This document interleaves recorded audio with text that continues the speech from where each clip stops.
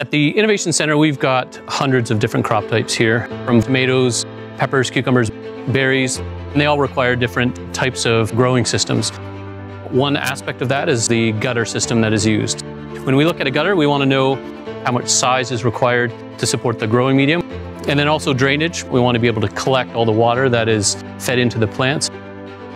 When we're talking about closed gutters, I think it's important to understand the benefits being no access to sunlight, algae buildup is very minimal, and the gutter has a lot of support. It's firm and structurally sound. Drawbacks being sanitation and cleaning out the gutter at the end of the crop. It takes a little more effort and some extra equipment and also time to be able to clean out the closed gutter system. Main advantages to open gutters, one is you can see everything that's happening in the system.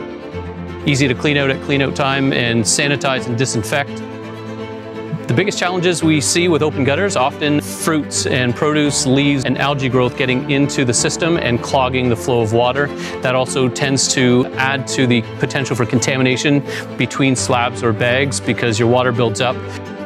For growers that are contemplating open gutter over a closed gutter, it's really important to understand what the end goal is.